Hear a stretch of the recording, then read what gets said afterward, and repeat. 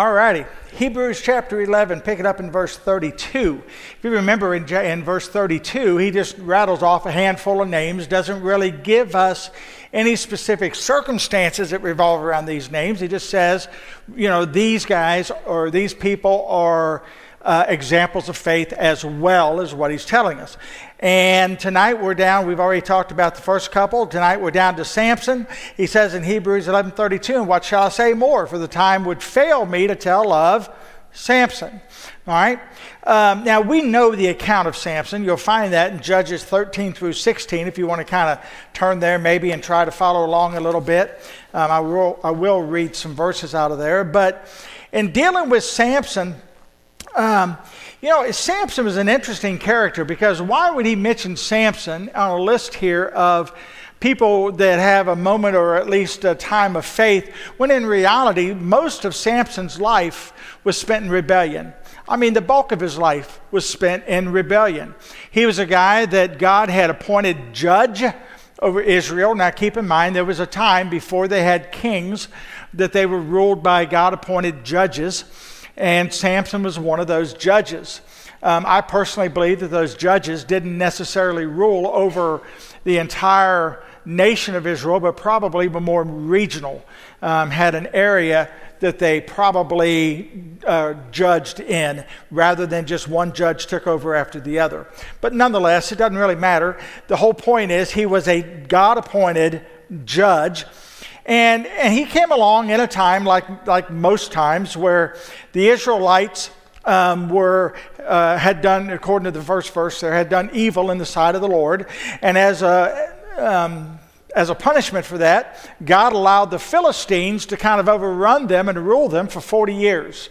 All right, he wouldn't let them overrun the Philistines. He let the Philistines kind of have their way. And so that was a real problem. Well, in the nation of Israel, there was a husband and a wife who had no children, which is another common scenario we find throughout the Old Testament. She was barren, and so God blessed them with a child. That child was Samson. Now, a part of that blessing was basically that they raised the child under what's called a Nazirite vow. Nazirite is not the same as Nazarene, so don't put the two together. All right, but a Nazirite vow. It is basically a promise that she is going to, or that they, the parents, are going to raise this child under a certain covenant we'll mention here in a second. But also under that covenant, she agrees that during her pregnancy that she will also abide by that covenant until he is born. Once he is born, then he is to abide by that covenant. Now, here is basically what the Nazirite vow states. It has three basic restrictions. Number one is no wine. All right, no wine whatsoever, not to let it come to them anywhere whatsoever. You can see that in chapter 13, verse 3 through 4 of Judges. And number two, there was not to be a razor come to his head, so he wasn't to shave his head. All right, and in addition to that, there was no touching any kind of a dead body, because that dead body would defile him. By the way, the razor cutting is in chapter 13, verse 5, and then the no touching a dead body is in 13, verse 6. And the idea in that is he doesn't want him to be defiled by any dead flesh whatsoever. And all of this was presented to his father Manoah and his wife by what the Bible says, an angel of the Lord. Now, once again, as we found before, when we deal with an angel of the Lord, we also find this out, that in addition to it just being an angel of the Lord, we find that he is identified as God himself. So this again is Jesus Christ. All right, pre-incarnate, they call that, pre-incarnate Christ, or you can call it a Christophany. It just simply means Christ appearance, his coming, his showing of himself before he actually comes to earth and becomes man. All right, but this goes back, and I got to say this just for the record. We talked more extensively about this earlier, but just as a reminder, all right, repetition, as Jock says. All right, don't forget that what takes place here is this, that Jesus Christ is what's called omnipresent. He's everywhere all at once. So don't get the idea that when Jesus Christ when the Word became flesh, that was something that just happened, and it has no bearing at any other moment in time. We are limited by time, so for us, it took place on a time frame. In our time frame, it took place at this moment. However, you got to remember, God is not restricted by time. All right, God creates all things. Time is something God created. He existed before time. And so he is present at all moments in time. So Jesus Christ, in that same form, in that new body, in who he is even today, he could appear and could show himself in that same fashion in the Old Testament before it had ever occurred as far as our time scale tells us, okay? So that's the situation. So this is Jesus Christ himself that comes to him, or comes to her, and to Manoah, and tells them these things. All right, so that's the situation. Now, what happens is all of this is presented to them. They know what's going to take place. Samson grows up, and ultimately he judges Israel for 20 years. But keep this in mind, he doesn't really regard this Nazirite vow as all that important to him. In fact, he's a pretty rebellious guy.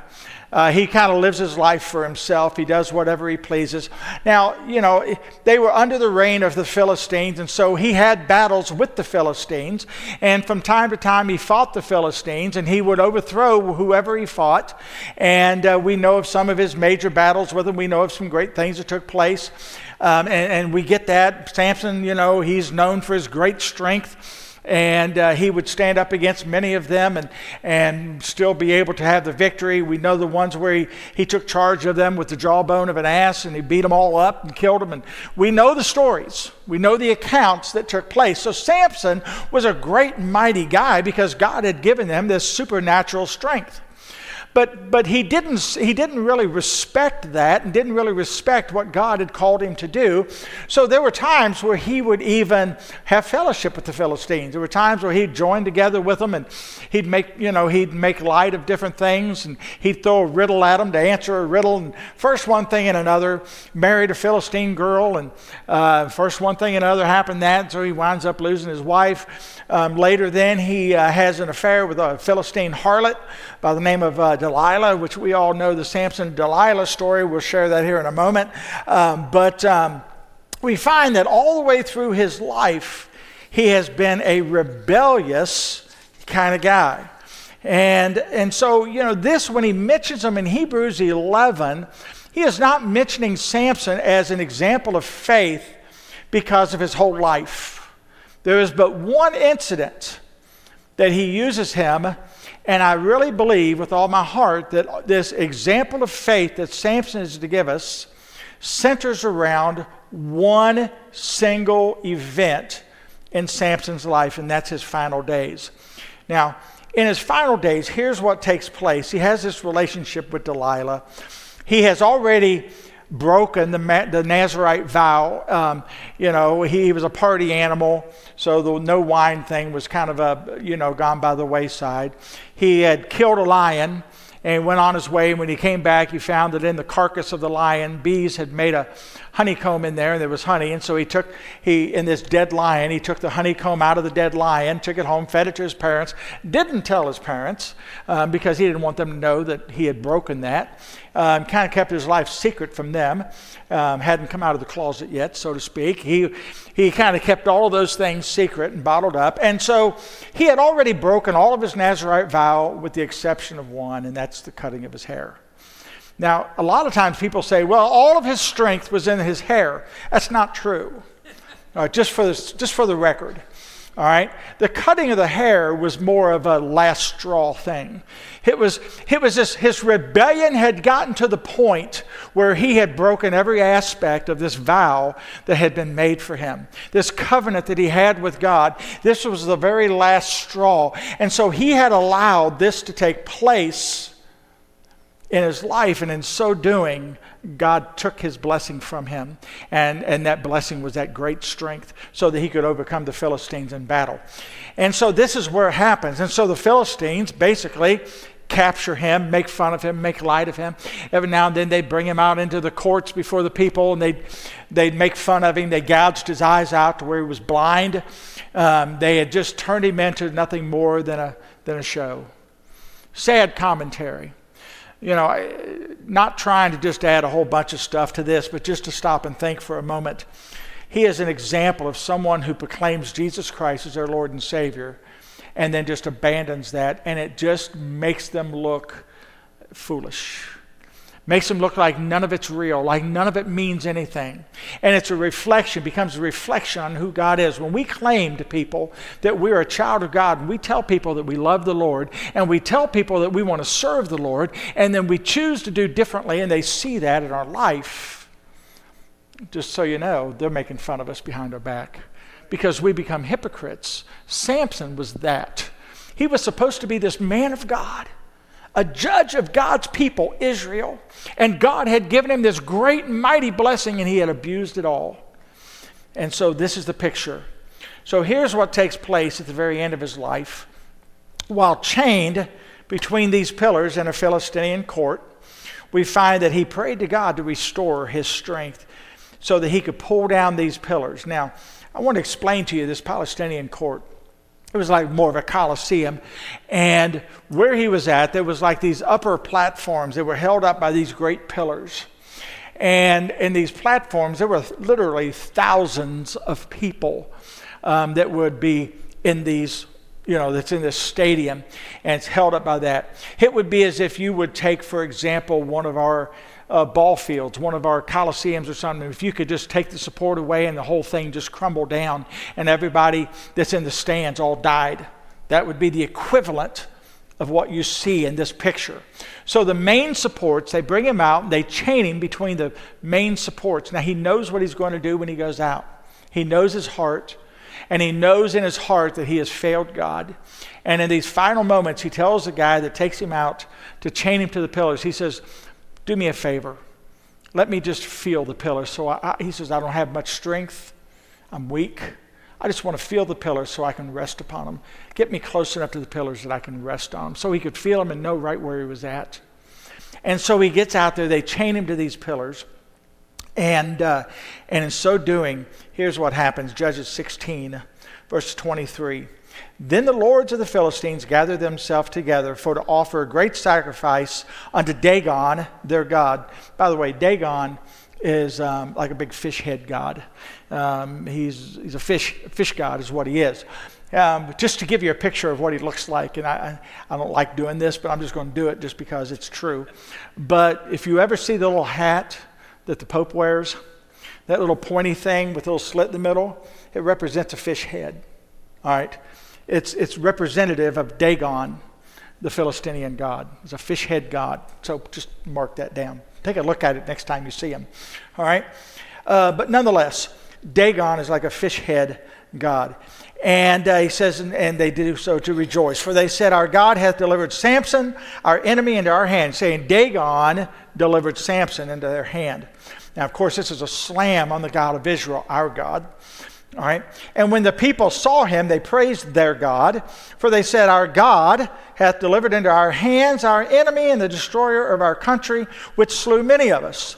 And it came to pass, when their hearts were merry," that means when they were drunk, "that they said, Call for Samson, that he may make us sport. Come, bring him out, let's make fun of him, and let's tease him, and let's just abuse him." All right. "And they set him between the pillars. And Samson said unto the lad that held him by the hand, Suffer me that I may feel the pillars whereupon the house standeth, that I may lean upon them. Now the house was full of men and women, and all the lords of the Philistines were there. There were upon the roof about 3,000 men and women that beheld while Samson made sport. Samson called unto the Lord and said, O Lord God." And it's cool when you read your text, if you're following along with me, look at the letters that are used for God when they're referring to Dagon. And now look at the letters that are used to refer to our Lord God. All right? That's because what you see there is God's name. All right? This is not just any God. And he calls them by name. "Remember me." He says, I pray thee and strengthen me, and I pray thee only this once, O God. And listen, this is a prayer for him to say, God, this is time. I want them to be able to see in me, I want them to see your strength. For this moment of faith, for this one moment where Samson illustrated the faith and knowing that God could give him his strength to be able to pull these pillars down, to be able to do what God has called him to do. For this moment of strength, I believe, is why he is mentioned in Hebrews chapter 11. For this one moment, that I may be once again avenged of the Philistines for my 2 eyes. And Samson took hold of the 2 middle pillars upon which the house stood, and on which it was borne up. These are the structural pillars, one's holding up all the weight, of the one with his right hand, the other with his left. And Samson said, let me die with the Philistines. And he bowed himself with all his might, and the house fell upon the lords and upon all the people that were therein. So the dead which he slew at his death were more than they which he slew in his life. So it killed everybody that was in the upstairs. And because the upstairs collapsed on the downstairs, which, by the way, was where the bulk of the people were. You know, he tells you clearly there's about 3,000 people upstairs. That was all the leaders of the land. That was the diplomats. That was the guys that were pretty special. But downstairs was the standing room. That was where all the people were that were just the commoners. And there was a whole lot more underneath than what there were on top. And so he pulls these pillars down. So it all came tumbling down on them. So it killed them, killed these others. And he says, let me die with the Philistines. So he does this. And then he says, then his brethren and all the house of his father came down and took him and brought him and buried him between Zorah and Eshtaol in the burying place of Manoah his father. He had judged Israel 20 years. So what he did in that final moment was actually, the only real thing in his entire life that he did that was a godly thing to do. He had actually served God in one final moment, trusted God to give him the strength to do what he did. I tell you, Samson was certainly a man that was capable of sin. I think we see that, obviously. Yet, even in that, he had been called upon the service of the Lord. That is a puzzling thing sometimes when you stop to think about it. But you know what? That's the same thing as it is today. God takes men who are very capable of sin, every one of us, very capable of doing wrong things, of sinning against God, of even rebelling against him, and uses us to do great things. And it's an amazing thing at what God does. Samson is a great illustration of that.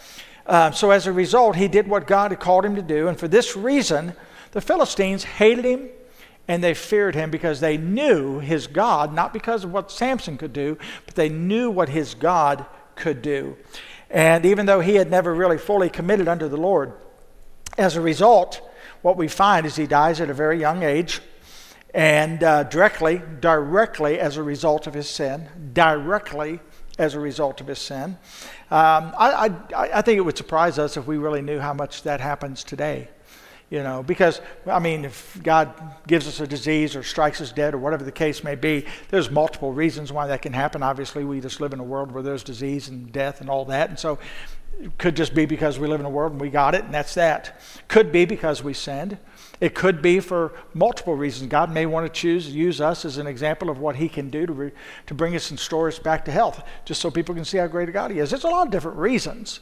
But with Samson, we see a very clear reason for his death, and his clear reason is because of his sin. And then because of his repentance. God, give me this moment. God, I want you to get the glory out of my life, even though I've been a mess. Let you have it. And then lets him do this. Pulls the pillars down. So be sure your sins are going to find you out, as they did with Samson. But at the same time, he brought glory to God in the end. And so he brought victory, and God gave him victory. So Samson's faith was in his willingness at the end to allow God to take charge of his life and give him that victory. And he trusted God to do this in that final act. It's when we just put our faith and trust in God and say, God, okay, this is yours.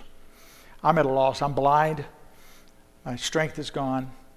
Here I am between two pillars. They're making fun of me. They're teasing me, making sport of me. God, let this final moment bring you glory, all right, and avenge them at the same time. All right? That's Samson. And that's why his name is mentioned here. All right? I'm going to go ahead and start the next one, but I can guarantee you we probably won't finish it. All right, but the second one is Jephthah. This is one that some people probably have not even heard of or haven't even ever studied, but he was also a judge. Hebrews 11:32 says, "What shall I say more? For the time would fail me to tell of Jephthah." All right, in the Old Testament, that E is an H. Just when you go from the Old Testament to the New, keep in mind you're going from Hebrew to Greek, and sometimes the lettering changes and the names look a little different, but that's all that's taking place. All right, but Jephthah was an interesting individual. His father had an affair with a harlot. All right, having done so, he produced a son, Jephthah. All right, now here's the problem. The children of his father's wife, he had a wife, and the children of his father's wife hated him because of it and made a big issue out of it and forced him to leave their land. All right, he's out of Gilead, and they forced him to leave his land. By the way, the land of Gilead would be of the tribe of Manasseh. All right, the two tribes we're going to be dealing with Jephthah is Manasseh and Ephraim, all right, who are the sons of Joseph. All right, but nonetheless, they threw him out. They said, "You got to go." Judges 11:2, Gilead's wife bare him sons. His wife's sons grew up. They thrust out Jephthah and said unto him, "Thou shalt not inherit in our father's house, for thou art the son of a strange woman." All right, so they threw him out. So Jephthah leaves. And actually, you don't really see anything bad about Jephthah. He just does he just does his thing. All right, they threw him out. Okay, I'll go over here and live. And according to the scripture, he's this incredible warrior.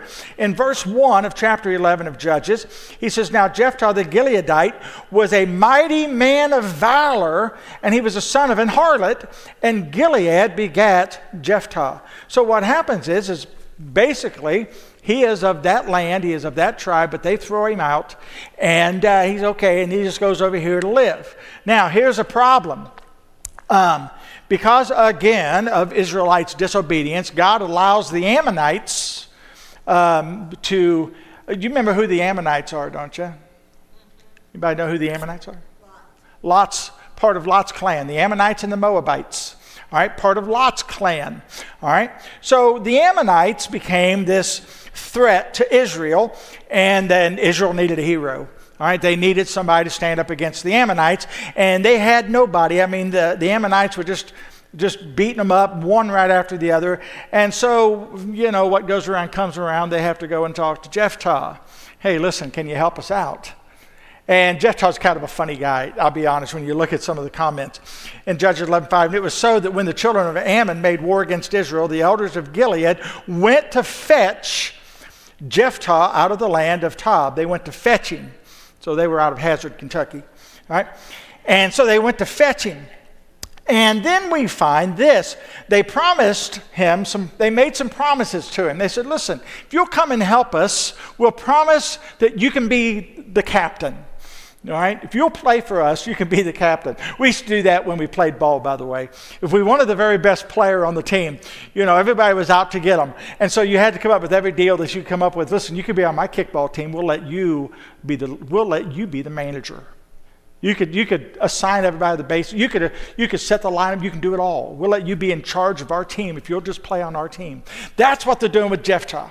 He is so valiant in battle that they say, "We want you on our team." But here's the funny thing. I love his response to all of this. He says in verse 7 of chapter 11, "And Jephthah said unto the elders of Gilead, Did not ye hate me and expel me out of my father's house? And why are you come unto me now when you're in distress?" He says, "You threw me out, but now you realize how much you need me, and so now you want me to come back. You took the inheritance from me. You told me you wanted nothing to do with me, but now you're in trouble, so you come and get me, and you want me to bail you out." This is exactly what's happening, and they pretty much said, "Well, yeah, that's what's happening, but we'll let you be captain. All right, we're going to let you be the lead. The armies are going to be all at your disposal. You're going to be the boss."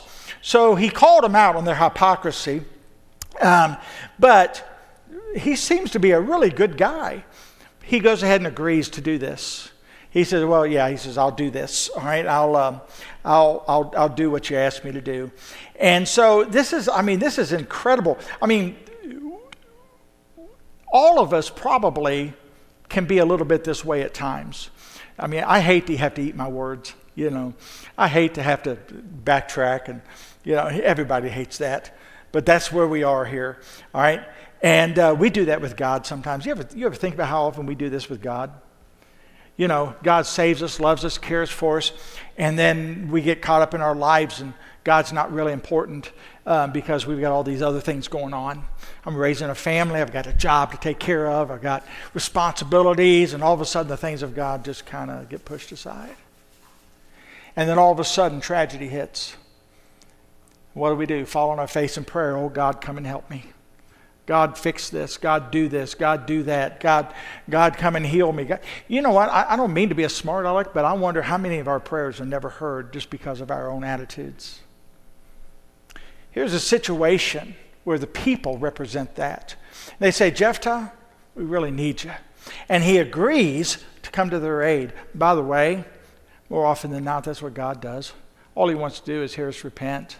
All he wants to do is see something change in our life. And by the way, it's not just a God, you know, I'll do this if you'll do that. It's not that.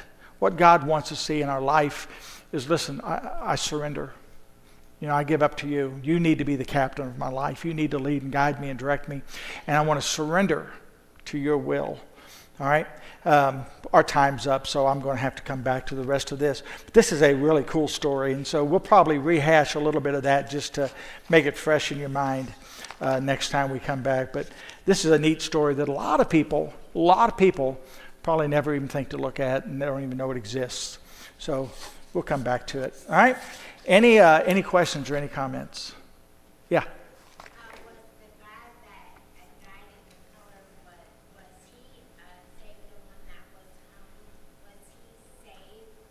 Samson? I'm going to say that Samson was probably saved in that last moment of his life, if I had to guess. Because he was designated to be what God wanted him to be and do what God wanted him to do. But in all honesty, we don't see any example of that until this last moment in his life. So my guess would be, and this is a guess on my part, but my guess would be it was in that last moment of his life that he actually surrendered to the will of God. And the faith that he exercised in that last moment was stupendous. All right. That's a good question, though. All right. Anyone else? Okay. Let's go ahead and dismiss. Dear Father, Lord, thank you for the day you've given us this evening. We ask, Lord, that you'll watch over us and keep us safe. Lord, be with our teens this week. I pray, Lord, that you'll just continue to work and move in their hearts and their lives. Lord, I pray that they'll come back renewed, come back excited about what you can do. I pray, Lord, that they will realize just how great a God that they serve. Lord, thank you for the privilege. And I pray, Lord, for each of our children that are next door. Pray for the teachers. Lord God, I pray that you'll work in their lives, their hearts, with our buses, all of those that we have the opportunity to reach that may not have ever had an opportunity to see or know Christ otherwise. Lord, thank you for the privilege of being able to reach out to them. We love you, Lord, and what you do. Be with us. Go with us into our homes. Be with our sick.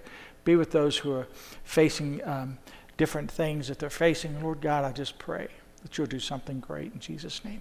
Amen.